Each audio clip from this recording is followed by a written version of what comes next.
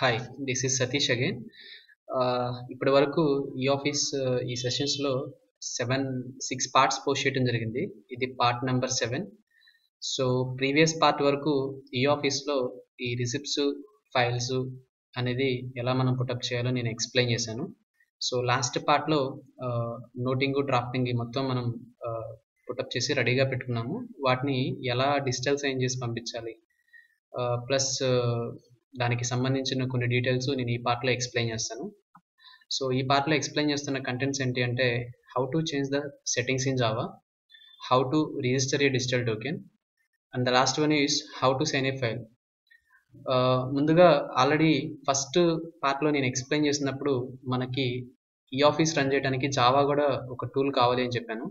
బేసిక్గా జావా యొక్క పర్పస్ ఏంటంటే, ఈ ఆఫీస్లో మనం సైన్ చేసి పంపించడానికి కంపల్సరీగా జావా కావాలి. వన్స్ ఒకసారి జావా ఇన్స్టాల్ చేసిన తర్వాత దాంట్లో సెట్టింగ్స్ అనేవి మార్చాల్సి ఉంటుంది.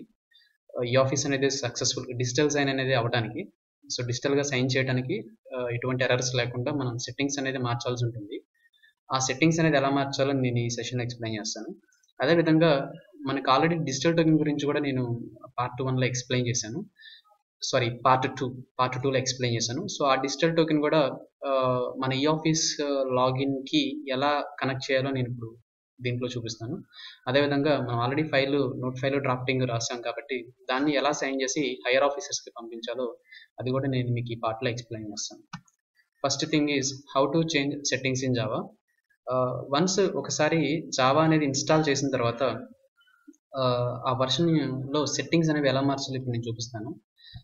విండోస్ కీ ప్రెస్ చేసి కాన్ఫిగర్ జావా అని ఉంటుంది. మీరు జస్ట్ CONFI అని కొట్టంగానే ఆటోమేటిక్గా ఇలా కాన్ఫిగర్ జావా అని వస్తుంది. ఇది ఏ ఆపరేటింగ్ సిస్టమ్లో అయినా మనం విండోస్లోకి వెళ్ళి రన్లోకి వెళ్ళి ఇది సెర్చ్ చేస్తే మనకి ఇలా వస్తుంది. ఇక్కడ చూసినట్లయితే కాన్ఫిగర్ జావా అని ఉంది కదా, సో దీన్ని సెలెక్ట్ చేస్తాము. అంటే ఇది జావా కంట్రోల్ ప్యానల్ అనేది ఓపెన్ అవుతుంది. అది జావా కంట్రోల్ ప్యానల్ అనమాట. సో ఇలా మీకు ఈ విండో ఓపెన్ అయినప్పుడు ఇక్కడ general, update, Java, security, advanced ఇలా ఈ ట్యాబ్స్ అని ఉంటాయి. వీటిల్లో జనరల్లో ఇది ఏ వర్షన్ చెక్ చేయడానికి, అంటే మనం ఇన్స్టాల్ చేసిన జావా అనేది ఏ వర్షన్ చెక్ చేయడానికి దీనికి ఇది యూస్ చేస్తాము. ఇక్కడ అబౌట్ అనే ఒక ఆప్షన్ కనిపిస్తుంది కదా, ఒక బటన్, దాన్ని క్లిక్ చేసినట్లయితే ఈ జావా అనేది ఏ వర్షన్ తెలుస్తుంది. ఇది జావా అనేది వర్షన్ 8 అప్డేట్ 92. మీకు ఆల్రెడీ ఇంతకు ముందు చెప్పాను 93 వరకు జావా చేసుకోవచ్చు. కొంతమందికి ఈవెన్ లేటెస్ట్ జావా కూడా ఎగ్జిక్యూట్ అవుతుంది అన్నారు. బట్ ఇన్ కేస్ మీకు జావా కానీ సరిగ్గా ఎగ్జిక్యూట్ అవ్వకపోతే మీరు 92 కానీ 91 కానీ 90 చేసుకోండి, వర్షన్ అనేది ఇన్స్టాల్ చేసుకోండి. సో ఇది జావా వర్షన్ చెక్ చేయడానికి. అదేవిధంగా నెక్స్ట్ ట్యాబ్లో అప్డేట్ అని ఉంటుంది. ఇక్కడ ఈ చెక్ ఫర్ అప్డేట్ ఆటోమేటికల్ అని డిఫాల్ట్గా టిక్ చేసి ఉంటుంది. మీరు దాన్ని అన్టిక్ చేయండి. సో దీన్ని ఇక్కడ ఆల్రెడీ టిక్ కొట్టి ఉన్నదని మీరు డీసెలెక్ట్ చేసినట్లయితే ఆటోమేటిక్గా జావా అనేది అప్డేట్ అవ్వకుండా ఉంటుంది. అండ్ మీకు ఎప్పుడు ఎర్రర్ మెసేజ్ వచ్చినా ప్రతిసారి వార్నింగ్ మెసేజ్ ఇస్తూ ఉంటుంది, do you want to update Java అని. మీరు ప్రతిసారి లేటర్ కొట్టండి. ఎప్పుడైనా బ్లాక్ కానీ అప్డేట్ అనే ఆప్షన్ ఎప్పుడు క్లిక్ చేయకండి. ఓన్లీ లేటర్ అనే ఆప్షన్ని మాత్రమే క్లిక్ చేయండి. అప్డేట్ అంటే లేటెస్ట్గా అప్డేట్ అవుతుంది, బ్లాక్ అంటే అసలు కంప్లీట్గా జావా అనేది బ్లాక్ అయిపోతుంది. సో మనకు ఆ రెండు ఆప్షన్స్ అవసరం లేదు కాబట్టి లేటర్ అని మాత్రమే క్లిక్ చేయండి. అదేవిధంగా ఈ సెక్యూరిటీలో ఇక్కడ ఫస్ట్ది enable Java content in the browser అనేది ఇక్కడ టిక్ మార్క్ అనేది కొట్టుండాలి. సో అదొకటి చెక్ చేసుకోండి. బిఫోర్ ఇదంతా మనం ఫైల్ సెండ్ చేయడానికి ముందు జావాలో మనం సెట్టింగ్స్ అనేవి మార్చాల్సి ఉంటుంది. ఆ సెట్టింగ్స్ గురించి ఎక్స్ప్లెయిన్ చేస్తున్నాను. అదేవిధంగా ఇక్కడ వెరీ హై అని ఉంటుంది. కొన్ని జావా వర్షన్స్కి ఇక్కడ లో అని కూడా ఉంటుంది. వీటిలో లో ఉంటే లో అని క్లిక్ చేయండి, లేకపోతే హై ఉంటే హైని సెలెక్ట్ చేసుకోండి. సో ఏదైతే తక్కువ ఎక్సెప్షన్, మనం ఏంటంటే సెక్యూరిటీ ఎక్సెప్షన్ అనమాట. ఇది మనం లో అని ఇస్తే వస్తుంది, హై అంటే ఇంకా తగ్గుతుంది. అదేవిధంగా ఇక్కడ ఎక్సెప్షన్ సైట్ లిస్ట్లో మనం ఏ ఈ ఆఫీస్ అయితే మనం రన్ చేయాలనుకుంటున్నామో ఆ ఈ ఆఫీస్కి సంబంధించిన URL అడ్రస్ ఇక్కడ టైప్ చేస్తాము. ఫర్ ఎగ్జాంపుల్ మనం గుంటూరు ఇన్స్టెన్స్ వాడినట్లయితే gntr.eoffice.ap.gov.in. ఆ ఎక్సెప్షన్ సైట్ లిస్ట్ ఇక్కడ ఎంటర్ చేస్తాము. ఇక్కడ ఇది ఎడిట్ సైట్ లిస్ట్ అని క్లిక్ చేస్తే ఇలా వస్తుంది. ఇక్కడ మీరు యాడ్ అని క్లిక్ చేసి మీకు కావాల్సిన సైట్ లిస్ట్ అంతా ఇక్కడ యాడ్ చేసుకోవచ్చు. Okay, and the last one and the most important one is advanced click చేసిన తర్వాత మీకు ఎగ్జాక్ట్గా ఈ వీడియోలో చూపించిన విధంగానే మీ సిస్టంలో సెట్టింగ్స్ అనేవి మార్చుకోండి. లేకపోతే సైనింగ్ అనేది చాలా సైనింగ్ అనేది కొన్నిసార్లు అవ్వకపోవచ్చు. ఈ డీబగ్గింగ్లో ఎనేబుల్ ట్రాకింగ్, ఎనేబుల్ లాగింగ్ అనేది టిక్ చేసి ఉండాలి. జావా కన్సోల్ అనేది show console. And default Java browsers మనం బేసికల్గా ఆల్రెడీ చెప్పున్నాను కాబట్టి మొజిలా కానీ ఇంటర్నెట్ ఎక్స్ప్లోరర్ మాత్రమే వాడాలి కాబట్టి దీనికి కూడా టిక్ మార్క్ కొట్టుకోండి. ఇప్పటి వరకు నేను పోస్ట్ చేసిన ప్రతి వీడియోలో నేను మొజిలా బ్రౌజర్ మాత్రమే వాడాను. ఇంటర్నెట్ కూడా వాడచ్చు, బట్ నాట్ గూగుల్ క్రోమ్. అదేవిధంగా షార్ట్ కట్ క్రియేషన్ ఆల్వేస్ ఎలో, JNP file MME association always ఎలో, అప్లికేషన్ ఇన్స్టాలేషన్ హింటెడ్.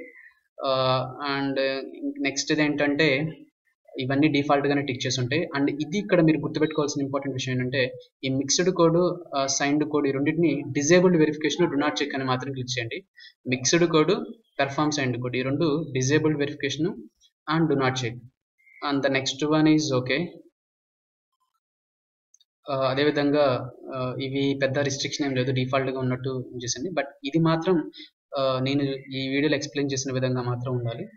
అన్నీ సెలెక్ట్ చేసి నేను చెప్పిన విధంగా అప్లై అని క్లిక్ చేసినట్లయితే ఈ సెట్టింగ్స్ అనేవి సక్సెస్ఫుల్గా అప్డేట్ అయిపోతాయి. అగైన్ ఇంకొకసారి చూడండి, enable tracking, enable logging, show console, Mozilla family tick చేసి ఉండాలి, ఆల్వేస్ ఎలో, ఇన్స్టాలేషన్ ఫిట్టినెడ్ అండ్ మిగిలిన డిఫాల్ట్గా అలానే ఉంటాయి. అండ్ ఈ రెండు వచ్చేసి disable verification do not check కొట్టేసి క్లిక్ చేసిన తర్వాత అవి అప్లై చేసేసి ఓకే అని క్లిక్ చేసినట్లయితే జావా సెట్టింగ్స్ అనేది సక్సెస్ఫుల్గా అప్డేట్ అయిపోతాయి. అండ్ నెక్స్ట్ వచ్చేసి హౌ టు రిజిస్టర్ డిజిటల్కి. ఆల్రెడీ డిజిటల్కి యొక్క ఇంపార్టెన్స్ చెప్పాను. మనం ఈ ఆఫీస్లో ఫైల్స్ రన్ చేసినప్పుడు డిజిటల్గా మనం మాన్యువల్గా ఎలా సైన్ చేస్తాం, ఈ డిజిటల్ టోకెన్ అనేది యూస్ చేసి సైన్ చేస్తామని చెప్పాను. ఆల్రెడీ మీకు డిజిటల్ టోకెన్ అనేది చూపించడం జరిగింది. ఇది డిజిటల్ టోకెన్ లైక్ ఒక యూఎస్బి డివైస్ అనమాట. దీన్ని యూస్ చేసి మనం డిజిటల్ సైన్ చేస్తాము. ఇది ఈ ఆఫీస్లో ఎలా సైన్ చేయాలో, బిఫోర్ సైన్ చేయడానికి ముందు ఎలా రిజిస్టర్ అవ్వాలో నేను మీకు ఇప్పుడు ఎక్స్ప్లెయిన్ చేస్తాను. As usual first of all ఈ ఆఫీస్లో మనం లాగిన్ అవ్వాలి. ఈ డిజిటల్ టోకెన్ని కన్సర్న్ ఈ ఆఫీస్కి లాగిన్ చేయాలంటే, అటాచ్ చేయాలంటే ఇప్పుడు యూజర్ నేమ్ పాస్వర్డ్ అనేది అగైన్ ఎంటర్ చేస్తాము. ఈ ఆఫీస్ యూఆర్ఎల్ ఎంటర్ చేసి user name password, user name and password.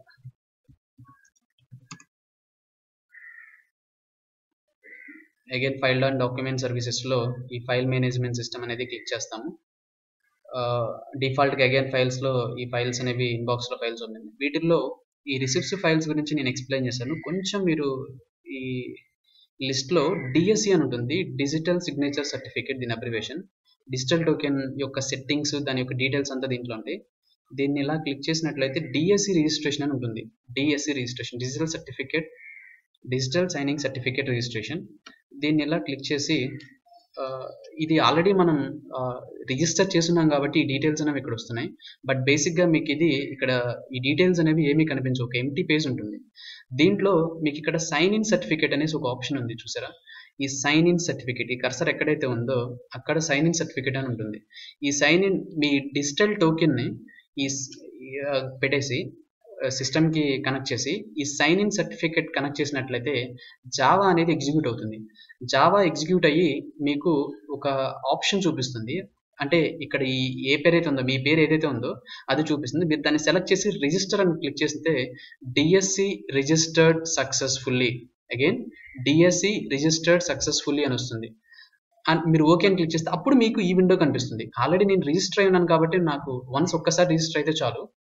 So again ఇంకోసారి ఎక్స్ప్లెయిన్ చేస్తున్నాను. డిఎస్సిలో డిఎస్సి రిజిస్ట్రేషన్ క్లిక్ చేస్తే మీకు ఇక్కడ ఎంటీ పేజ్ వస్తుంది. ఫస్ట్ టైం ఈ ఆఫీస్ అకౌంట్ క్రియేట్ అయినప్పుడు దీంట్లో సైన్ ఇన్ సర్టిఫికేట్ అని క్లిక్ చేస్తే డిఫాల్ట్గా అది ఎగ్జిక్యూట్ అవుతుంది.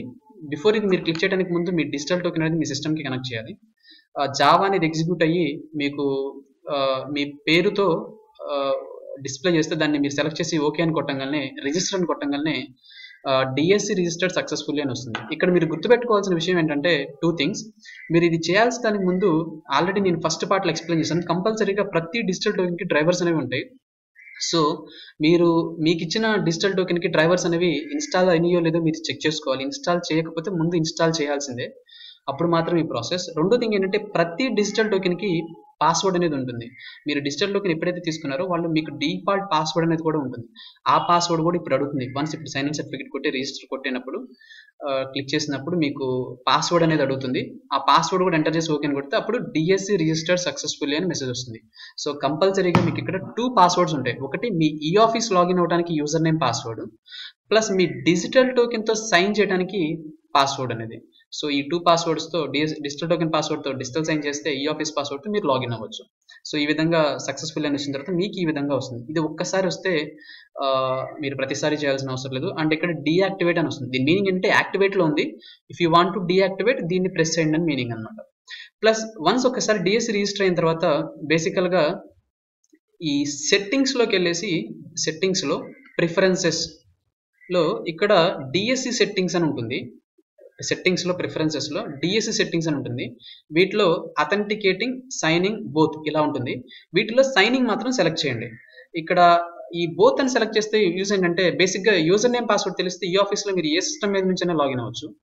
బట్ ఇక్కడ ఈ బోత్ అని సెలెక్ట్ చేస్తే ఏమవుతుందంటే మీరు ఈవెన్ లాగిన్ అవడానికి కూడా మీ డిజిటల్ కీ అడుగుతుంది. యూజర్ నేమ్ పాస్వర్డ్ ఎంటర్ చేసినా మీరు కంపల్సరీగా ఆ సిస్టమ్కి డిజిటల్ కీ పెడితేనే మీకు మీ అకౌంట్ అనేది మీరు యాక్సెస్ చేయగలుగుతారు. అంటే మోర్ సెక్యూర్ అనమాట. యూజర్ నేమ్ పాస్వర్డ్ వేరే వాళ్ళకి తెలిసిన డిజిటల్ టోకెన్ లేకుండా మీరు యాక్సెస్ చేయలేరు ఇన్ కేస్ ఈ బోత్ అని సెలెక్ట్ చేస్తే. సైనింగ్ అంటే ఓన్లీ మీరు యూజర్ నేమ్ పాస్వర్డ్ తెలిస్తే లాగిన్ అవ్వచ్చు.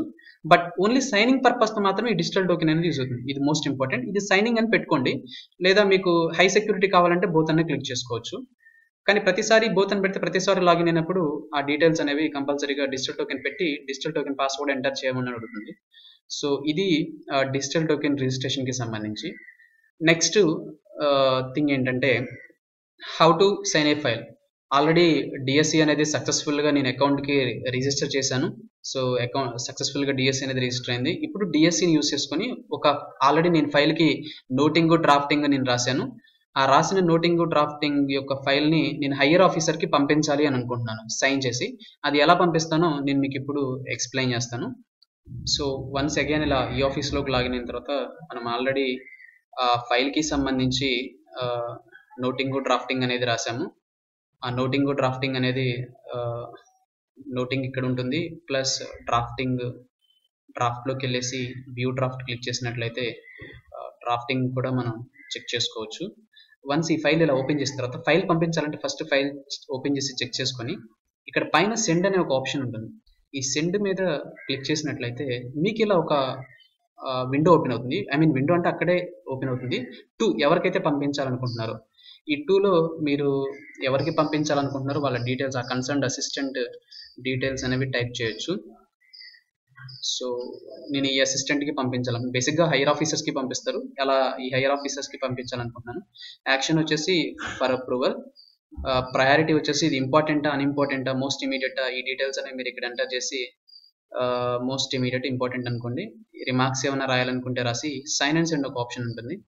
దాన్ని క్లిక్ చేస్తే సెండ్ కాదు, సెండ్ అంటే వితౌట్ సైన్ అవుతుంది. సైన్ అండ్ సెండ్ అని క్లిక్ చేస్తే మీకు జావా టోకెన్ పెట్టి క్లిక్ చేసి జావా ఎగ్జిక్యూట్ అయిన తర్వాత మీకు ఇలా మెసేజ్ వస్తుంది, do you want to run this application అని. యాక్సెప్ట్ కొట్టేసి రన్ అని అంటే అది పాస్వర్డ్ అడుగుతుంది.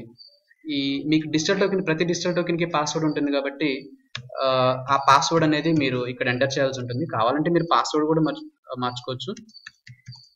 ఈ పాస్వర్డ్ ఎంటర్ చేసి డిజిటల్ టోకెన్ పాస్వర్డ్, నాట్ ఈ office password, digital token password enter చేసి ఓకే అని క్లిక్ చేసినట్లయితే ఈ ఫైల్ అనేది సక్సెస్ఫుల్గా సెండ్ అయింది.